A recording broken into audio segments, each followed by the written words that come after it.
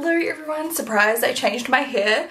This is a toner though, so underneath here there is a lot of blonde still, but I decided to switch it up and just try something new. So this will probably last like 2 to 3 weeks. But yeah, I just got it done yesterday. This super like hot pink in the front and it's kind of like a rose gold. It almost looks brunette on camera, I feel. I think it's like a slight bit lighter in real life or like different lighting, but yeah, it's definitely a bit of a change. Let me know what you think down below. Today, I'm so excited. This video is not sponsored or anything, but I'm doing like a campaign today for my Instagram, and I'm like sponsored by Glass House over there. And I'm so excited because Glass House candles are like one of my favorite brands ever. Mine and Hamish's all-time favorite candle is the Taha, I think it is, by Glass House that you get at Peter Alexander. It's like just top tier. So I'm so excited, and this smells so similar, but it's like a limited edition vibe, and I'm doing a campaign for this, so I thought I would match my makeup to this today. That's why I'm showing you this and pointing it out, just because I'm going to be inspired by like these types of colours, and hopefully it goes with my hair. I don't know how this is going to turn out. I'll probably change my top to something more similar to like one of these two colours, but yeah, let's just see what happens. I don't have a eyeliner. I was thinking of doing something graphic. I don't have an eyeliner in that colour, so I might just like play around real quick and mix together these two and see what colour it makes, because yeah, I just don't have the right shade. Otherwise I have a pink liner. This is Pink Velvet, which is like an identical match, but I've done graphic pink liner lately, so I'm like, don't know. So that's the colour it made. Low-key, I'm a genius. Oh my god. I feel like it just needs a little bit more of the blue. Oh my god, I am so clever. Look at me go. That was way easier than I thought it would be, and low-key it's like perfect, so okay. So I'll let you know what those shades are when we get there, but for now, I think I'm going to do like a pink base eyeshadow and then yeah, do the teal on top and just see what it looks like. Like it's just going to be a creative look today. So for my base and lips, I think I'm going to keep it like glam, you know, like just nice, so that the eye makeup doesn't look too crazy. Well, it probably still will look crazy, but you know what I'm saying. So let's start off with the base. I haven't used this in a little bit. I'm going to use my Auric Pyrite Glow Lust. I've already moisturized and everything, so I just pop on some of this. I gave my hair a trim too, guys, so chopped off, I don't even know how much, but it was really long and like the ends were a little bit dead, so thought I would just freshen up the cut. And I'm so happy I did it. My hair feels so much more like thick at the bottom now. Just using a flat face brush by So Beauty, and I'm going to just blend that in. By the way, these earrings are from She Sells Co, I believe. I will link them below because they were kindly gifted to me and they're so cute. I think it's a New Zealand small business. I'm just going to go ahead and use the Huda Beauty Faux Filter Luminous Matte Foundation in Macaroon 230N, because it's right in front of me from my last video I did, which was a full face of first impressions again. I'll link it below for you. And I'm just going to use the same brush and kind of like dot that out and blend it out. I will have to blend this down my neck because I've got fat tan on my chest, but I didn't put it on my neck. I need to get this chair oiled. It's so annoying. Just gonna add some more on my forehead. A little bit more on my neck. Ooh, the hair is already popping off like once I've got foundation on. I don't know, like, 'cause I've only seen the hair so far with no makeup on. I didn't have time to do my makeup before my hair appointment like I normally do. So like, I don't know, I feel like you never know how your hair really looks until you like put on your glam, you know? That's just me, I don't know. And then I'm going to take my Huda Beauty Tan Tour before I conceal. I love this stuff. I haven't used it in a little bit. Did I say what colour? Fair? I don't know. Lost my memory. Popping that in the hollow of my cheeks. And this is a tapered face brush by So Beauty. I love it for cream contour. Oh my god, that looks snatched. I haven't contoured this much in a long time.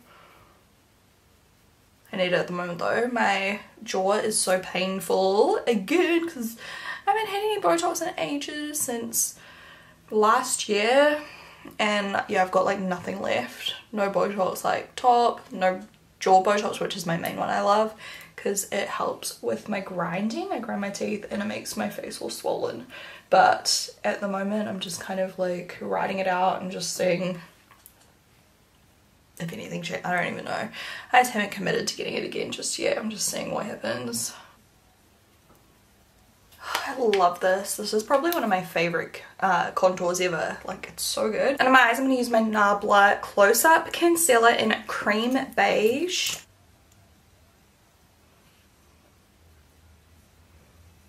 I'm going to use a detail face brush by XO Beauty to blend this out. This is from the Vegan 2.0 face brush set, or complete brush set.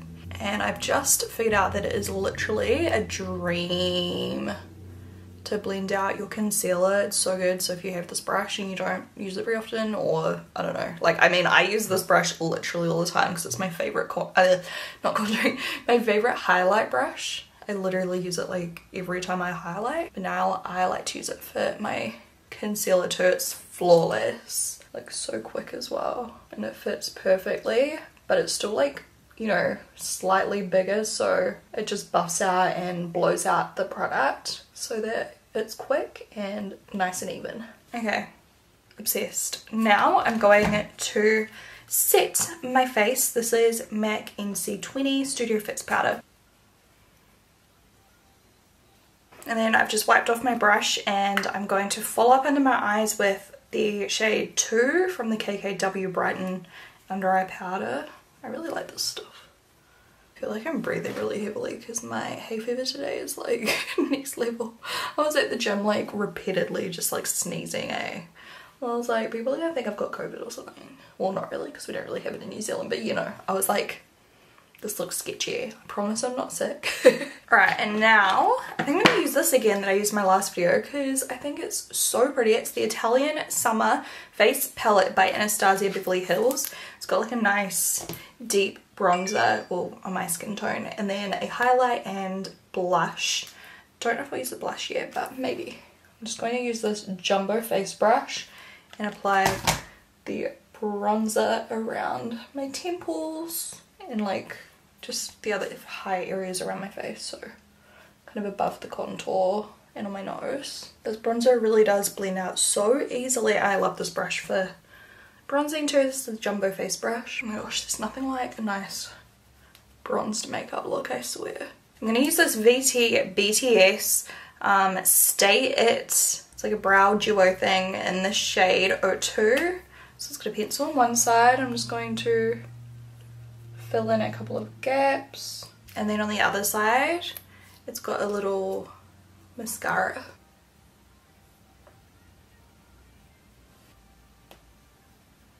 I might just pop on a little bit of the blush with the same brush because it's just like a natural kind of vibe anyway. It's not too bright, so it should go with anything. I'm just going to start with a little bit, and then I'm going to take the same brush again. I used it in my eyes with the highlighter. Highlighter's stunning. And now I can just go over with a little bit of setting spray. Let's use the Professional Super Setter. Now for the eye makeup, I thought I would try out this new palette, the New Romantic by Beauty Bay, because the colours look so pretty. I feel like we can use a couple of the pinkier tones. So I'm going to start with Birthday. The colours aren't perfect with the candle box because the candle box is literally like a pastel, but this is just kind of the background to the more graphic liners, so I feel like it'll look really nice and put together once we do that graphic liner. I'm obsessed with graphic liner lately, who am I? Those colours are really nice, pale like baby pastel pink. And then I'm going to go in with Flamingo, which is just a shade or two darker. I'm just going to intensify that. And then I think I just want something quite shimmery on the lid. I'm going to take Queen maybe, or Raspberry. Actually first let me just take a little bit of Milkshake, this bright hot pink right here. And just kind of add that, whoa, that's so pigmented, to like the outer corner and lash line. I'm just using one brush. This is the Tulip Crease Brush. Why am I so obsessed with pink makeup lately? It's a problem. I'm going to take this colour underneath as well. So the actual name of the candle I think is Birthday Cake and Sprinkles or something like that. So maybe I could do a little bit of a glitter instead of doing like a pink shimmer on the lid like I first thought. Maybe that would look cute. Actually, let me go back into this palette I used in my last video as well. The Too Hot Pressed Powder Palette by Colourpop. And we'll just go with the lightest colour, which is called Lol No. It's that one at the very bottom there. And I'm just going to pop that on as like a base layer, and then I think I might chuck some glitter on top. Oh my god, I'm currently listening to Play by J-Lo, throwback. That used to be it still is such a banger. I love it. I'm not a huge fan of J-Lo music, not gonna lie, like at all, but like Play hits different. I'm gonna layer a little bit of the, what does that even say? The Ivy? The middle color, just because it's got a little bit more of a punch to it. I'm obsessed with that color in the outer corner. That's so cool.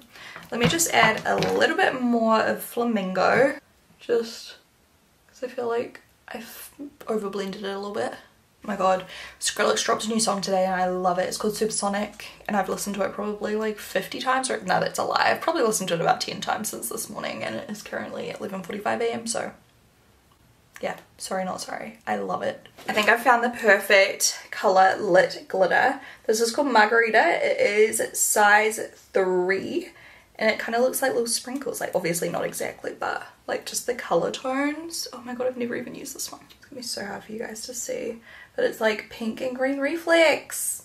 Perfect. Hay fever. This is my life. Okay, I'm gonna take the same brush, which is actually just my dual ended paddle brush by XO Beauty. Take a little bit of adhesive. I'm using the lit one. Maybe like inner corners and lower lash line, and then a little bit kind of on top of some of the pink. Not too much because we're going to do a graphic liner, so okay, I should just leave it like this because that looks pretty, but then this tutorial is kind of like pointless because like I've already done pink looks lately, so I really want to like challenge myself a bit. I have some rogue glitters, but I guess it'll just add to the effect, right? Okay, now for the scary part, the graphic liner. So I'm going to mix together Mood Ring and Spandex, and these are by Glam Vice. So I'm going to, what am I going to do? Do I just do my classic like wing and then in? Okay, let's be honest, it probably looked way better before I did the green, but at least it's unique. Now I'm going to try and match the colour and the shape.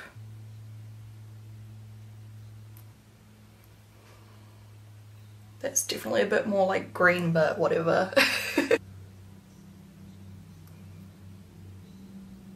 Bit uneven, but close enough, alright? I'm gonna let that dry. Now I might just touch up a couple of those areas just with a bit of paint to make it nice and, you know, even thickness. I like to have the mindset when I'm doing eye looks like this, that it's kind of like art, like it's not going to be perfect because I'm not that good, you know? You have to have that mindset going into it that it's probably not going to be perfectly symmetrical, but it's still going to look badass, and it's okay. Like, as long as you try your best, there's no point getting upset if it doesn't look perfect. Like, I still think that looks pretty cool. So I'm going to pop on some mascara. This is one I've been working on myself. Let me know what you guys think of the results. Well, I've got like glitter and teal eyeliner stuck in my lashes, so we might get some more clumps than usual, so I'll be putting on some false lashes. Oh, and my camera is dying. Something different. So there's the before and after. I personally love the effect. For lashes today, I'm going to use XO Beauty Baby Girl, which are, fun fact, Hamish's favourite lashes on me. When I wear these, he always compliments them. They look like this. And they're quite clustery, a little bit crisscrossy, a little bit straight, and they just give you those like doll-like eyes. They're not super curled, so they don't block up all of your lid space. They don't like cover all the work that you've done, so they'll be perfect for this look. Let's just do it before and after. Here's the before. And after, they're still drying, but you get the gist. They're so cute. I need to do another declutter too very soon. I'm gonna add a little bit more blush. This one is Too Faced Love Flush in Justify My Love. Oh, so pretty. And then on my lips, what do I want to do? I'm gonna go in with, look at them, get back in. This is the Kylie Jenner Bare Lip Liner. Oh my god, now it's fallen back in. Oh my god, what's happening? And then on top of that, I think I'm going to use Rescue Me by XO Beauty.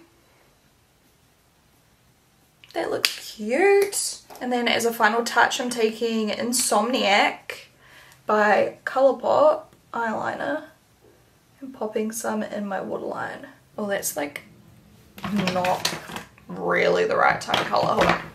Let me match it and then we'll layer it. There's so many friggin' huge jets going over my house today. We'll put on Good Reef on top. Bit more setting spray. Okay, what do we think?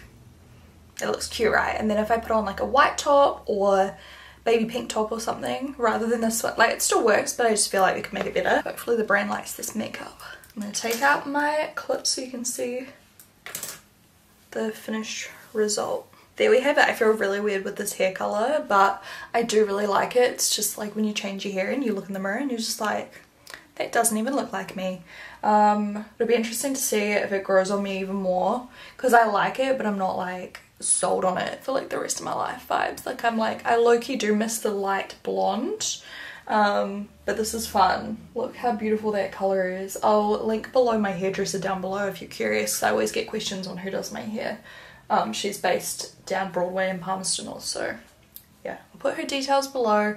But she's amazing. I've been going to her ever since 2013, I think. So, but yeah, it literally looks like I'm low-key brunette. It's a vibe, but I don't know.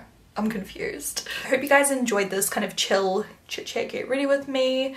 Yeah, I think it came out really cute, so I'm happy. Also comment below before I go. Let me know what your favorite candle is. Like surely you guys are candle junkies like me, surely. Do you have a favorite candle? I would love to check it out. Bye!